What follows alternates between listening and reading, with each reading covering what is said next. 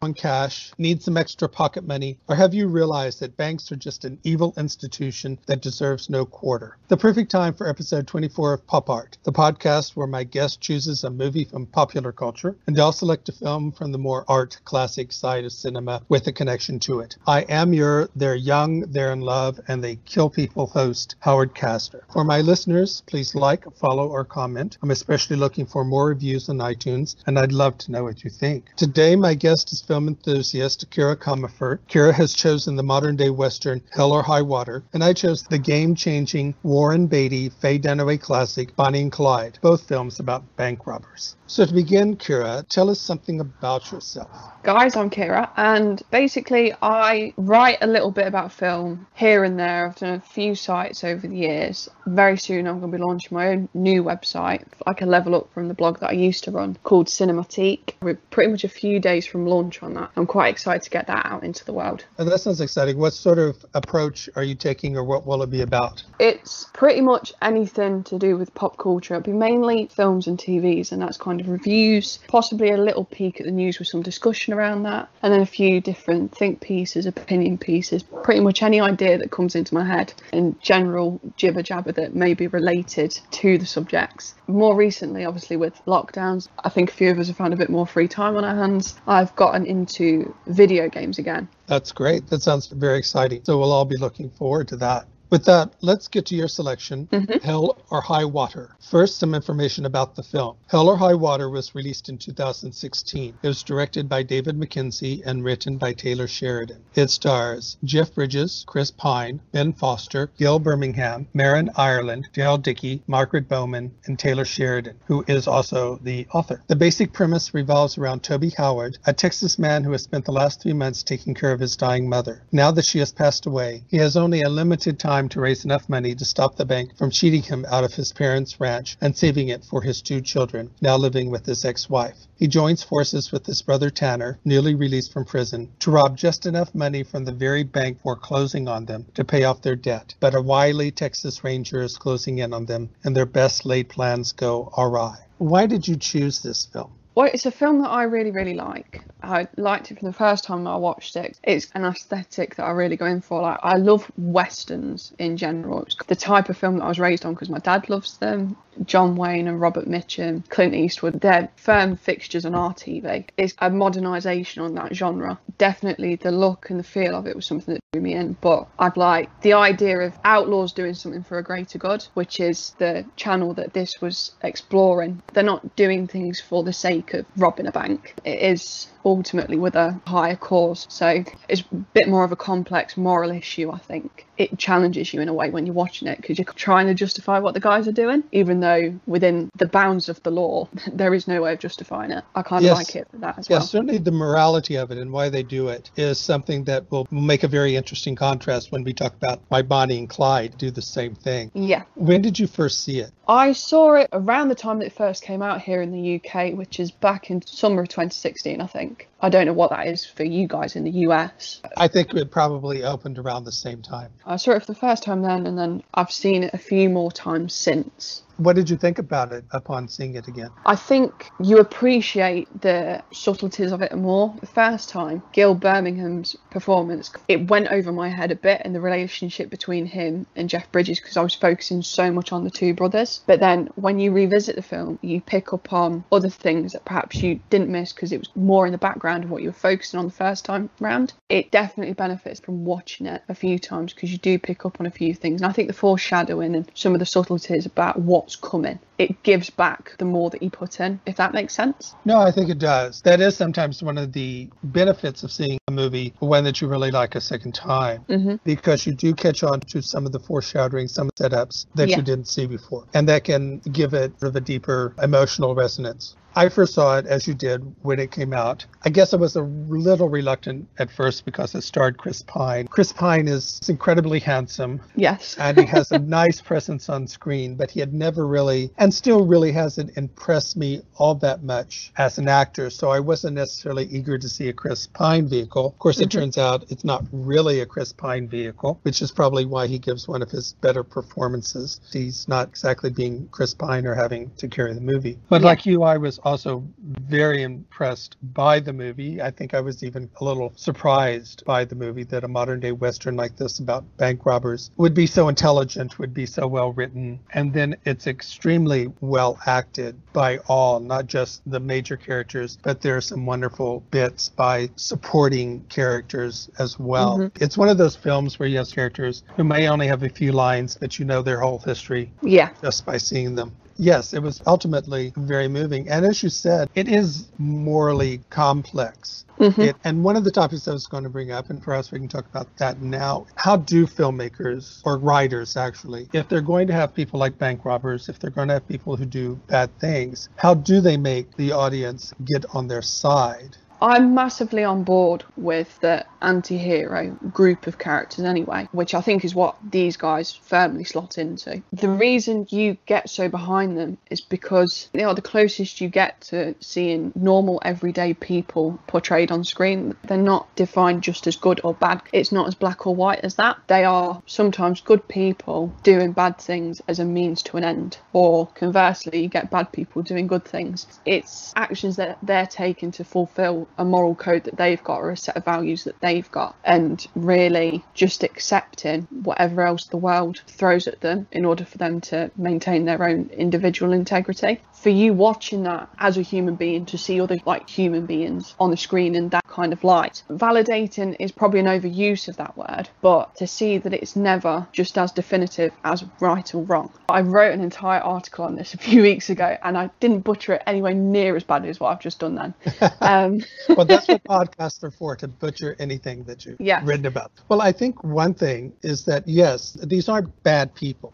They're not essentially bad people. They may be doing something bad, depending on how you feel about it, but they themselves are not really bad. Chris Pine's brother, Ben Foster, he's sort of bad, but he's not the one driving the story. He's doing it for a good cause because he's helping his brother. Of course, if he wasn't doing it for his brother, he'd probably be doing something else that would get him sent back to the prison as it is. But he does have a noble cause, and so does Chris Pine. He's saving the ranch, and it's not just that he's saving the ranch. He's saving the ranch from the only truly evil and unambiguously immoral people in the movie, and that are banks. If you want to get sympathy for bad guys who are thieves, have them go after a bank. Nobody cares about robbing a bank. Everybody in the audience, they hate banks as it is. They also know that banks are insured, so nobody's going to lose their money anymore since the Depression. Nobody really cares. In fact, everybody kind of enjoys the bank being robbed, and they sort of admire people who will rob banks. And also the way they're doing it. They're not just robbing banks. At least that was the plan. They're only robbing the bank that is cheating them, and they're only going to rob it for the least amount of money they need.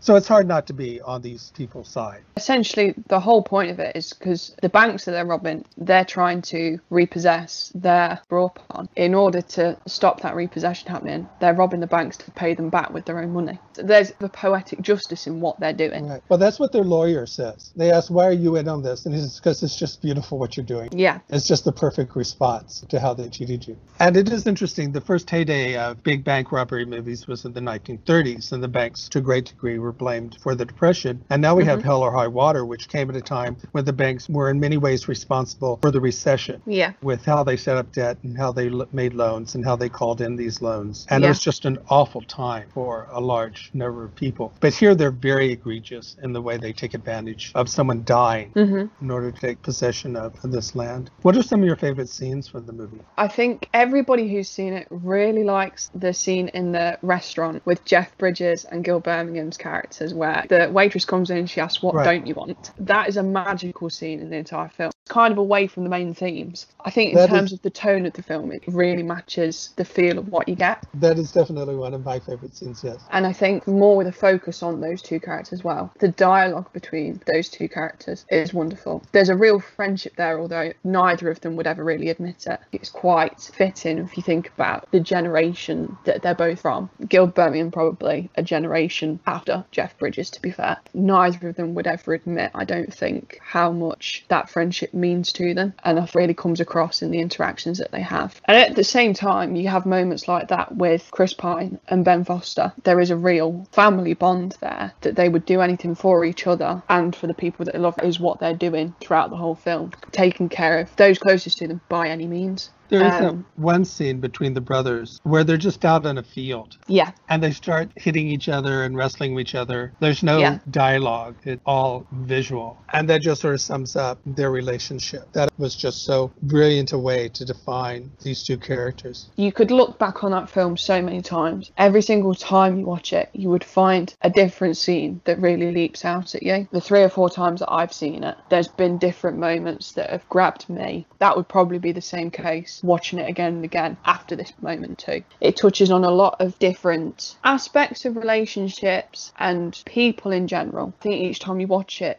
you have a slightly different response. Different things touch you in a way. One of the things I was very impressed about it, though I probably shouldn't be since Taylor Sheridan wrote it, is how incredibly accurate a portrayal of Texas it is. I grew up in Texas. I didn't grow up in West Texas, but I grew up in Corpus Christi, which is southeast Texas. But a lot of that really resonated. One of the funniest scenes for me is when Ben Foster asks his brother to get him a Dr. Pepper, and his brother comes back with a Mr. Pibb. Before Ben Foster says anything, I'm going, no. No. If you ask for a Dr. Pepper, you don't bring a guy a Mr. Pibb. You just don't do that. If you grew up in Texas, I like Dr. Pepper better than Coca-Cola. Yeah. And Mr. Pibb is just not Dr. Pepper. Overall, it just had an incredible feel for Texas. People tend to be often very friendly or very forthcoming, very nice. Sometimes Texans are annoyingly nice. But it's sort of ironic because it also looked incredibly Texas, like the Texas I grew up in. But none of it was shot in Texas. Where was it shot? New Mexico. Texas had gotten rid of its tax incentives for filmmaking. So they went over the border to Mexico, and not a single scene was shot in Texas. And they say you can tell instantly by the road signs. The road signs in New Mexico are done differently than the way they're done in Texas. But it looks very Texan. The wide open spaces, the cities that seem very hot and empty at times, very small, very dusty, these huge alleyways and back roads. That added something to me because it was also, to a certain degree, very nostalgic as well. And the cinematography is absolutely beautiful. Yeah. It's certainly one of the highlights of the movie. Yeah. And the way everything is framed. I think it also does some interesting things with religious imagery. Certainly not just the Texas Ranger Gil, who is Catholic, takes it very seriously. But it opens with the two brothers driving their car through this opening where you can see across the street there are 3 crosses on a church. This refers, for me, to, of course, the crucifixion, because that's what the church would have up. It would be 3 crosses for the crucifixion. But on either side of Christ, when he died, were 2 thieves. Yes. So this represents both brothers who are the 2 thieves. One of whom that day will be with Christ in paradise, and then one of them does die. One of the first foreshadowings of what's to come. I also think having the brother die also helps make, in a way, what Chris Pine's character does more forgivable, because someone does pay for it. Yeah, I think this is something that always happens when you've got those slightly off-centre protagonists. There's always a cost somewhere. They may get away with committing the crime, or whatever conventional rules it is they break. Obviously, in this instance, it was the brother. That was the cost that unfortunately caught up with them. What did you think of the acting in the film? Admittedly, I'm kind of in love with all aspects of the film. Everything was just brilliant. But if I had to be picking favourites, Ben Foster is definitely one of the standout performances. Jeff Bridges got nominated for an Oscar. Well, he plays his charming racist curmudgeon, which is one of his go-to signature performances. Yeah. Yes. This is around the time that I think Jeff Bridges had gone away for a little bit, or he was doing a few films that perhaps weren't being as well received. R.I.P.D. came before this, didn't it? So around this time, he started to appear in a number of quite well talked about films. I did this, and then I think it was the next year he did Bad Times at the El Royale. There was kind of a renaissance for Jeff Bridges. It harked back to characters that people had seen him play and had loved in the past. Perhaps it marked a bit of a return to form for him. Perhaps the Oscar nomination was more of a service to him. I don't know. Not that Jeff Bridges should or is a racist curmudgeon. direction,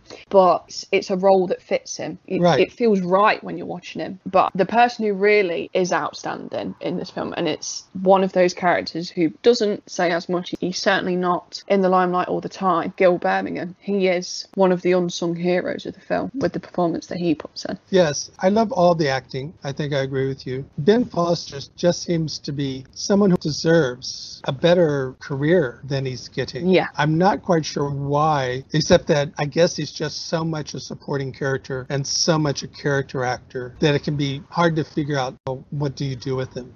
I could be wrong in saying this, but I haven't really seen him in any massive films, blockbusters or anything. A huge part in anything that would have put him on the radar for more mainstream audiences. It's always been these smaller, more independent films that have come out in the more off-peak times of the year. This came out at the end of the summer for us. It comes out to kind of plug that gap between blockbuster season and the school holidays later on in the year. Right. So I don't know if perhaps he just hasn't been in a film that has drawn in the numbers yet. Till that happens, or he ends up in one that rakes in a load of awards, I think he's going to remain very underrated, which I don't personally think is a bad thing. There have been a lot of actors over the years who haven't had all the glory that they probably should deserved, but as such. He also possibly does a lot of stage. I know that he did a very acclaimed production of A Streetcar Gillian Anderson in London. Gil Birmingham probably falls sort of into the same category. He's a supporting actor. He's a character actor. He's generally not someone who is going to get lead roles. So I think sometimes people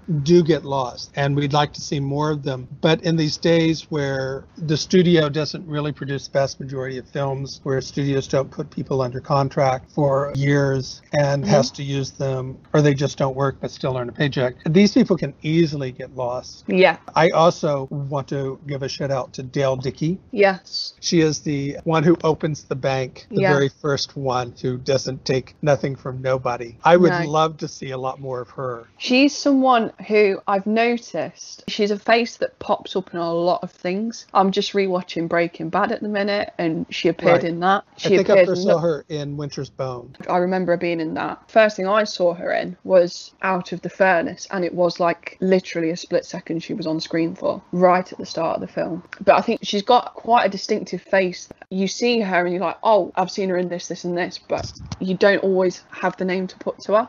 Are you a fan of Taylor Sheridan? I don't want to make a really bold claim here, but I think I have seen a lot of the recent films that he's written. Because when I was looking for films similar to Hell or High Water, I noticed that most of the other films that he's written come up as suggestions to watch next. So you've seen things like Sicario and Wind River? Yeah. And how did you feel about those? Again, the very harsh critic that I am, I loved both of them. I'm very stingy with the golden reviews. I really liked Sicario. I've seen that a lot of times. I only watched Wind River for the first time around Christmas this last year because it was on Netflix. And I'd heard good things about it. And obviously I knew who'd written it and the other projects they put out. I had high hopes for it and I loved that. I watched it with my parents. They loved it as well. Obviously I've recommended. He's probably written others as well. He hasn't written very many so far, only about 5 or 6, one television series. I'd have to be honest and say I'm not quite the fan you are. I think Hell or High Water is his best movie. The problems I have with Sicario and Wind River are exactly the same. They have 2 lead characters, both female, who have nothing to do in the movie. And if you took them out of the movie, the plot would work out exactly the same way it does as it does then. I know when Sicario came out, a lot of people's main criticism was the performance by the lead actress. My response was, well, it's not her fault. She doesn't have anything to do. She has no purpose for being in the movie. There's nothing really going on. She has nothing to act. That's interesting, because I always thought, watching Sicario, that Emily Blunt's character acts as a bit of a moral compass. She's like the true good. I don't know if that makes any sense. There's some quite shady characters and shady goings on, certainly questionable methods about how the drug enforcement guys go about doing the things they do. She seems to be like a constant reminder that they are straying away from what really should be happening. Taylor Sheridan is quite incredible at dialogue and character. Yes. And he's one of our best writers today.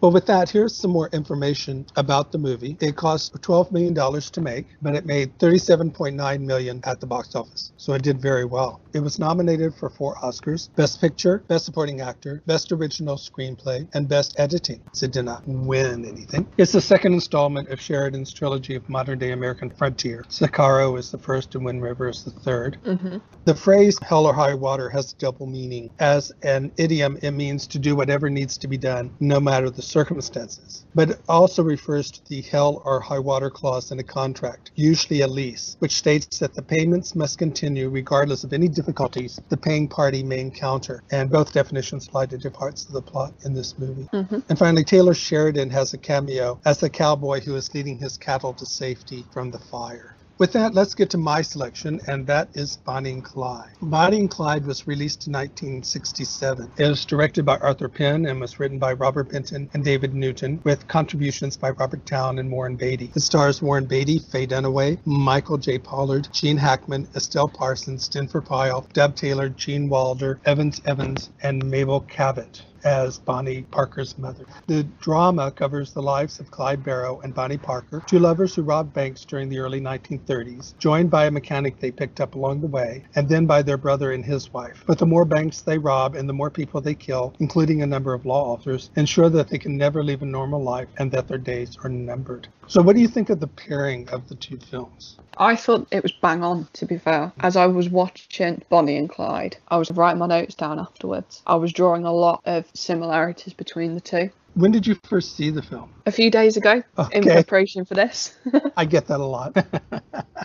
And what did you think of it? I really enjoyed it. I thought it was, obviously, Bonnie and Clyde being the real life individuals that they were. It called for an interesting female performance from somebody, and I think for the time it was made, I really liked what Faye Dunaway did with the character. She doesn't just settle for being just another female character. Mm-hmm. There is something about her. Kind of a little bit what Bonnie was getting at in the film is she didn't just want to settle for a woman's lot. She wanted something more, have what she felt she deserved. I really liked that aspect of that because I thought for the 60s, my knowledge isn't extensive. I've seen a few films. They are mainly limited to westerns, as I've already confessed. For that period in time, I thought it was quite an interesting character to have and performance that went with it. I thought it was probably something that stood out more from the era, if that makes sense. Yes, it does. I certainly agree with Faye Dunaway and the character. This is a female character that made a decision to do what she did. Mm-hmm. And she owned that decision. She didn't settle for what society wanted her to be. That has its good points and bad points, but I think that that's very, very true. I first saw it not when it came out. I would have been just a little too young to be able to get into the movie theater to see it, so I had to wait until college. And it was, in many ways, as you alluded to, quite different. In many ways, I think it is one of the most important films in American history and one of the most important films of the 1960s. It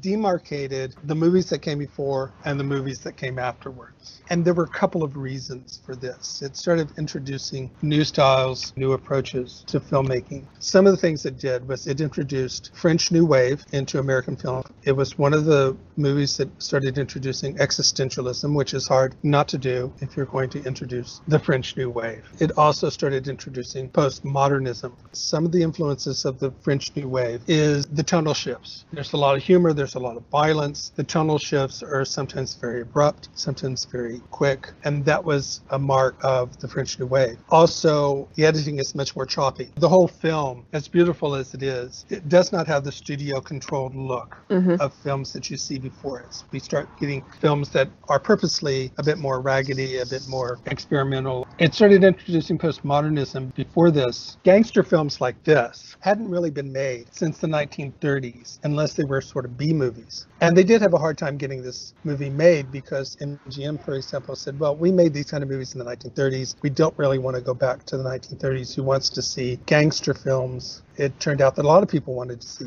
gangster films. So basically it posited that B-movie genres like horror and sci-fi, a lot of film noir, which were considered subgenres, now became major genres. Everybody was doing this, not because they had to, but because they wanted to. They thought these were worthwhile genres. It also introduced existentialism, and the authors, Robert Benton and David Newton, were very influenced by French New Wave writers. And I think where existentialism comes in, the reason why they're doing this. They are not bank robbers because they necessarily need the money. They're not bank robbers because they're Robin Hood. There's some sort of moral justification where they want to get back at the bankers. They're bank robbers because they're bank robbers. This is what they are. This is what they do. If life has no meaning, if life is essentially absurd, if it makes no sense, then you have to make your own decision. You have to decide what gives your life meaning, and you have to stand by it. And so they decided, well, bank robbing is what gives our life meaning. We're going to stand by it. We're going to own it. We're not going to apologize for it. Yeah. So in that way, how do you think that compares to Hell or High Water? What was very clear when I was watching Bonnie and Clyde was very much what you said. They were proud of the fact that they were bank robbers. And there's that scene quite near to the start of the film where they pull into the fuel station and they pick up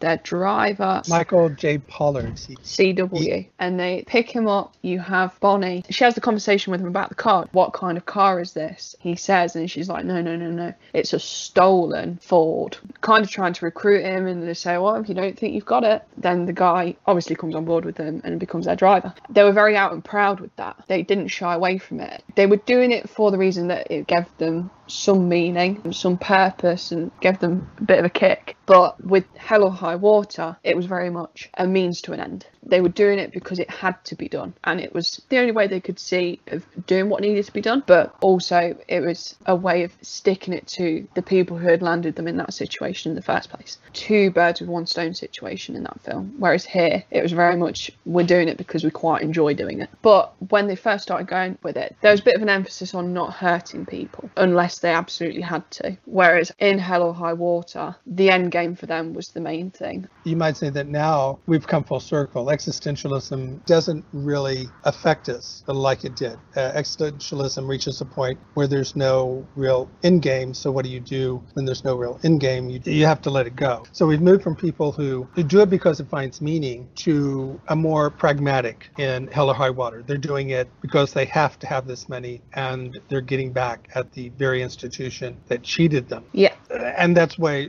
more people are these days. It's no longer what is the meaning of life. It's more we have to get by, we have to survive. What do we do to survive? Yeah. It's also more what do we enjoy doing? What helps us forget the fact that life has no meaning more than let's create meaning for our life.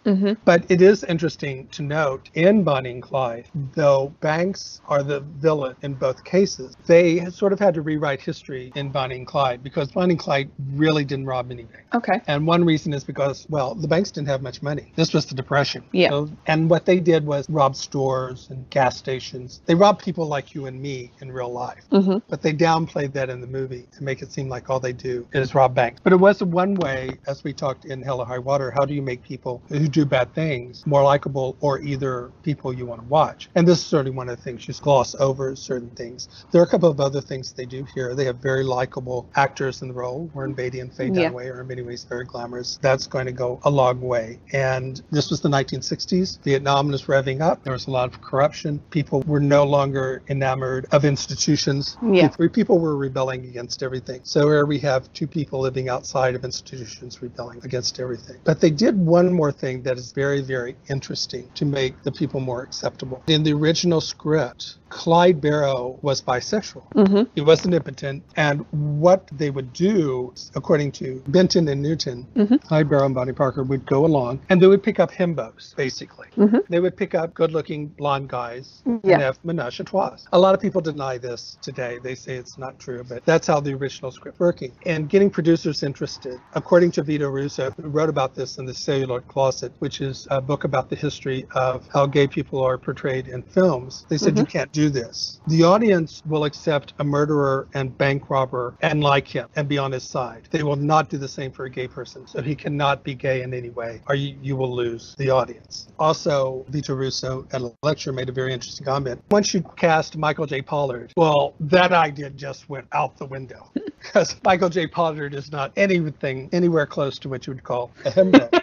Yeah. So that was the final nail in the coffin. But I do maintain that his character, as written in the film, makes no sense unless you know that originally the part was written for a good-looking blonde guy who was picked up not because he was a mechanic, but to part of their sexual liaisons. Yeah. I love Pollard in the part. I think he's a lot of fun. But what are some of your favorite scenes from the movie? I really like right at the start when the two meet for the first time. Bonnie was running circles around Clyde with what she was telling him about her ideas for the world, all of this. I liked that. I don't know an awful lot about Bonnie and Clyde. I knew of them. I had a rough idea of what they'd done. They're not, of all the infamous criminals throughout history, they're not a pair that I'm totally hot on. That specific scene at the start really introduced me to what we were going to be dealing with, at least on her part, because she really lays down the law at that point. She's not just gonna roll over and take whatever anybody gives her. That relates to the scene where they're taking the photo with,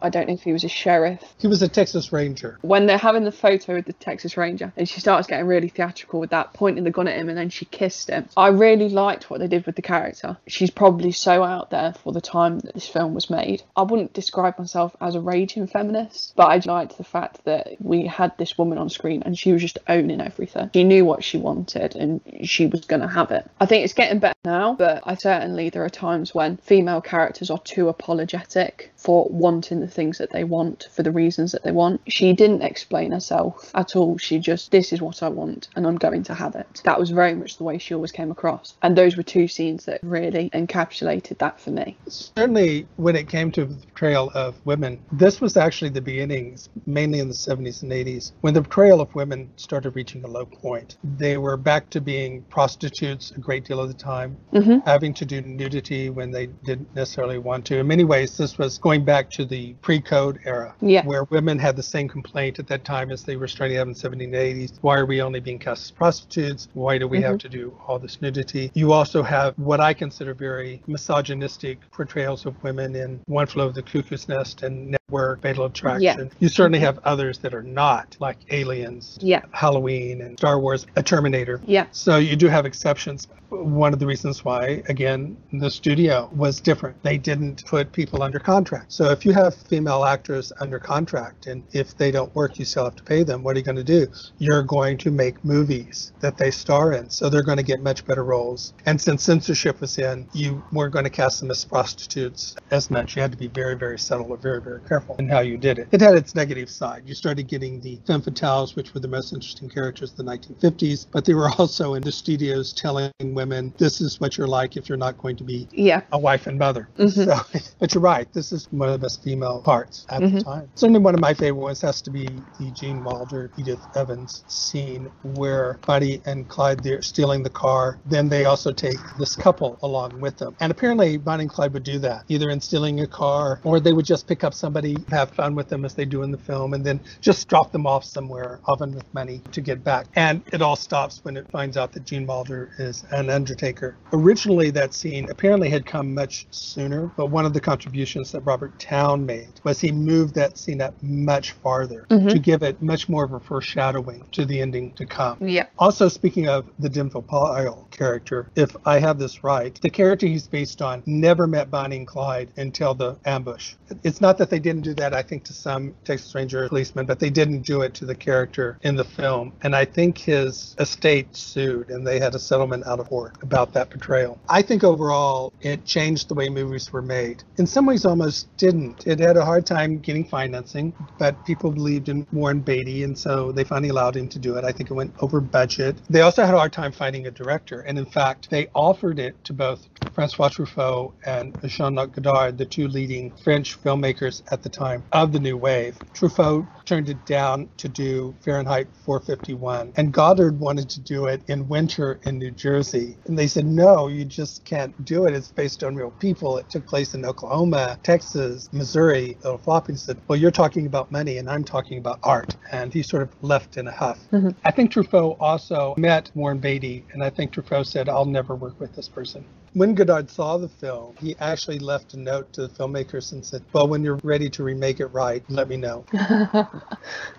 It also made a success of bluegrass music, which had not been that popular before this, but Flatt and Scruggs, who did Foggy Mountain Breakdown, which is one of the main pieces of music throughout film. I remember bluegrass music became a huge success again. Mm-hmm. And of course, you can't forget the cinematography by Burnett Guffey, who did win an Oscar for it. He also did the cinematography for From Here to Eternity, for which he won an Oscar, and In a Lonely Place. So he was one of the major cinematographers at the time. What did you think of the look of the film? I thought sometimes what has kind of put me off watching older films is I sometimes think they look, in terms of the colours, a bit dull, whereas the colours here, they were very bright. I like the tones that were used. Bonnie and Clyde, they were always quite warm in colour. I don't know if that was a trick to get people more. I mean, I didn't have a problem with liking them anyway. I don't know if that was perhaps to try and draw the audience in to side with them more or what, I don't know. But I liked the way that they were shown in a slightly more golden light than the others were. It seems to me that we look back on Bonnie and Clyde as legends in a way, and certainly the film romanticises the characters because of what you said, that they rob the banks as opposed to normal everyday people. Every element of the filmmaking works in order to do that. It boils down even to the cinematography. You call them a colorist. I don't know what the actual verb for doing it is. Like, in terms of choosing the color palettes that go into the pictures on the screen, they all combine quite well in order to achieve that end goal of making the characters likable. I think, like Hell or High Water, both cinematographers and the directors, through their visual style, just capture the location and their periods perfectly. In the same way in Bonnie and Clyde, these small towns and poor background, the city in the midst of the Depression, the camera is often perfectly placed. The choppy editing, which was different at the time, works very well. It just looks beautiful. It just captures this place and time. And what did you think of the acting? Just to sing her praises again, I loved what Faye Dunaway did.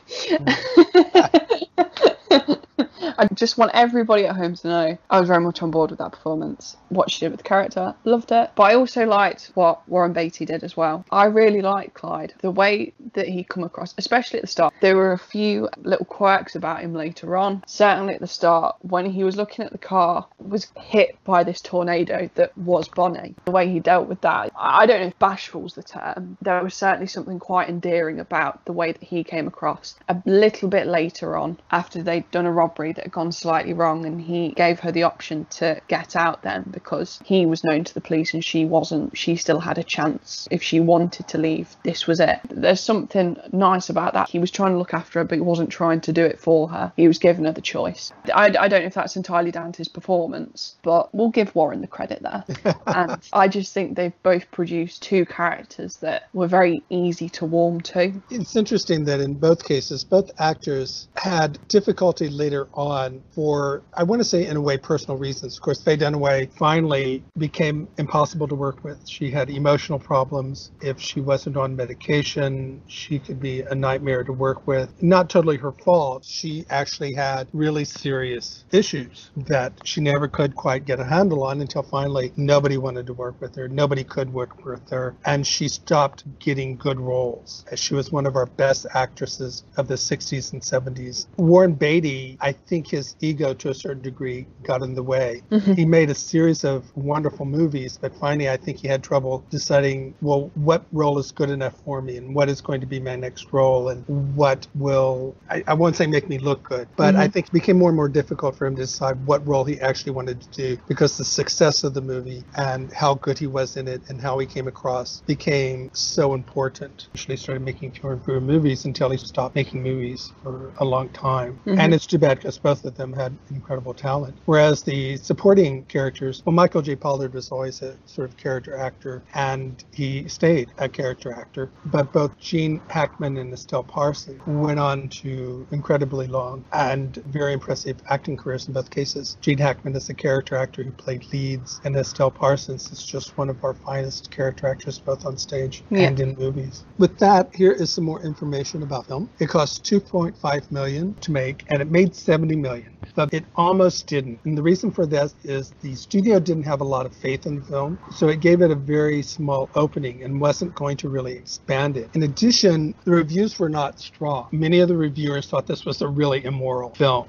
The way it made light of violence, it made heroes of these two characters' approach to the subject matter. But then two things happened. The review in Newsweek, which was first negative, but the reviewer realized that the audience seemed to really like it. So he saw it again, and this was Joe Morgenstern, and he wrote a review in support of the film. And then Pauline Kael wrote a lengthy freelance essay in The New Yorker in praise of the film. And hers was actually the most important turning point when it came to that, when they realized there were some critics who really did like it. And if you went and saw it with an audience, the audience really seemed to like it. So they reopened it and expanded it. And with that, it ultimately made 70 million. This was Gene Wilder's film debut, and he plays the undertaker who is taken for a ride along with his girlfriend by Bonnie and Clyde. Mabel Cavett, who played Bonnie Parker's mother, was a local teacher who they just noticed while they were filming the family reunion and then cast her. Shirley MacLaine was first considered for the role of Bonnie, but when Warren Beatty decided to play Clyde Barrow, well, they really couldn't go through with that since they were brother and sister.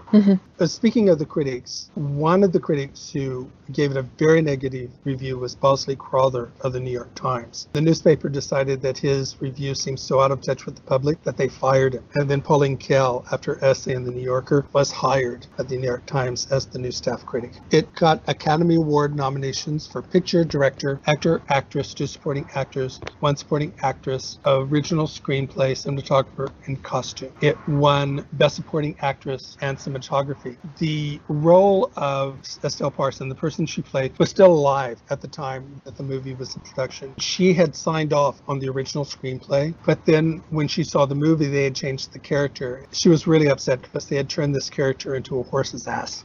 It lost Best Picture to In the Heat of the Night. There's a book called Pictures at... and it's by Mark Harris. And he does analysis of the 5 pictures that were nominated that year. And this was Dr. Dolittle, In the Heat of the Night, Bonnie and Clyde, The Graduate, and Guess Who's Coming to Dinner. And he said this designated the huge shift between the old Hollywood and the new Hollywood. In the Heat of the Night was the compromise between the old and the new Hollywood. So one of 9 films to get 5 acting nominations. With that, do you have anything else you might want to say about this movie, or Hell or High Water, or for both movies? Obviously, I'm obliged to say that if you haven't seen Hell or High Water, then you absolutely should. It's one of my favourites. So it'd be wrong for me to not give it that glowing endorsement. But I will also say that I really enjoyed Bonnie and Clyde as well. Not that I didn't think I would, but there are so many films in existence. I think there are definitely periods that I've neglected to explore, possibly because of my feelings towards... We come back to the point I've made about female characters. Generally, you go back in history, they're either very plain or they're insufferable. In Bonnie and Clyde, that's not the case. Certainly, if you want a good female character to watch, then obviously check it out. I was surprised by how much I enjoyed watching Faye Dunaway in that role. But also, for the time that it come out, it's one of the juiciest. My issue with watching some of the older films, because of the times they come out and people's sensitivities and also perhaps censorship in a way, I feel like things are toned down, watered down almost, so that there's very little to really get your teeth sunk into. That wasn't the case with this. Like, times watching that, we weren't far off some of the films with like the 70s in terms of the action and the things you get to see. It's definitely leading into that period. It's worth watching for that. Great. Well, with that, let's start closing out. I asked you to choose a film or two to go with your choice that would interest our audience. I mentioned this earlier on. Out of the Furnace is a good one to watch if you like Hell or High Water. They're not hugely similar in terms of bank robberies, but in terms of like brotherly relationship and kind of doing what has to be done as opposed to what is the right thing to do, it definitely hits on those notes. And in terms of a similar aesthetic, you'd have to watch another film that's a favourite of mine, which is No Country for Old Men. It bridges the gap between the traditional westerns and this more modern western that is Hell or High Water. That is, for so many reasons, one of my all-time top 3 films that I've ever seen, and I'll jump at any chance to recommend it. Great. As for me, I will go with two films that are inspired by Bonnie and Clyde. They're not based on Bonnie and Clyde, but they were inspired by them. First is They Live by Night, a 1948 film directed by Nicholas Ray. I believe it was his directorial debut. Stars Farley Granger and Kathy O'Donnell, about two lovers who are on the lam and their doomed relationship. Very much a very 1948 approach to the subject matter. The next one is Gun Crazy in 1950 with John Dahl and Peggy Cummins, which is very much a film noir, film fatale approach to the subject matter. As John Dahl is this innocent guy who gets picked up by Peggy Cummins, who is a sharpshooter in a circus act, and she talks him into becoming a bank robber. What is next? What should we be looking for? Obviously, the new website, Cinematique, that is, at the time of recording, going live in a few days' time is what I'm pushing for. Pretty much to kick things off there, I'm doing 31 Days of Horror throughout October. So I'm reviewing a different horror film each day, some of which I've seen before, and some of which are completely new watches to me. There are recommendations from the lovely people of Twitter. Also films that I've been wanting to get around for quite a while, and because it's Halloween, it seems like the perfect time to catch up on them. That's really the main thing to keep an eye out for from me, if people want to have a read of that. I won't be focusing just on horror, just for the time of year that I'm launching with. Great. As for me, I'll go over my usual litany. I'm a screenwriter and script consultant, so I have a Facebook page called Howard Kastner Script Consultation. I have a blog called Rantings and Ravings, where I talk about issues related to film and screenwriting. I've published 2 books of short stories on Amazon, The Starving Artist and Other Stories, and The 5 Corporations and One True Religion. These are sci-fi or supernatural fantasy short stories. I have published on Amazon the 2nd edition of my screenwriting book called More Rantings and Ravings of a Screenplay Reader, and I'm an amateur photographer, and you can find that on Instagram. The previous podcast was with writer, director, actor, podcaster Donald McKinney, who, after doing the premiere episode of Pop Art some time ago, returned to discuss The Goonies and the 1959 film The Bridge, 2 movies about teens joining up to protect their homes. The next episode will be with writer and film critic, influencer, and book reviewer Hermione Stroud, where we will discuss The Running Man and The Most Dangerous Game, 2 movies about hunting men for sport. With that, Kira, I very much want to thank you for being a guest on my show. No problem. Thank you for having me.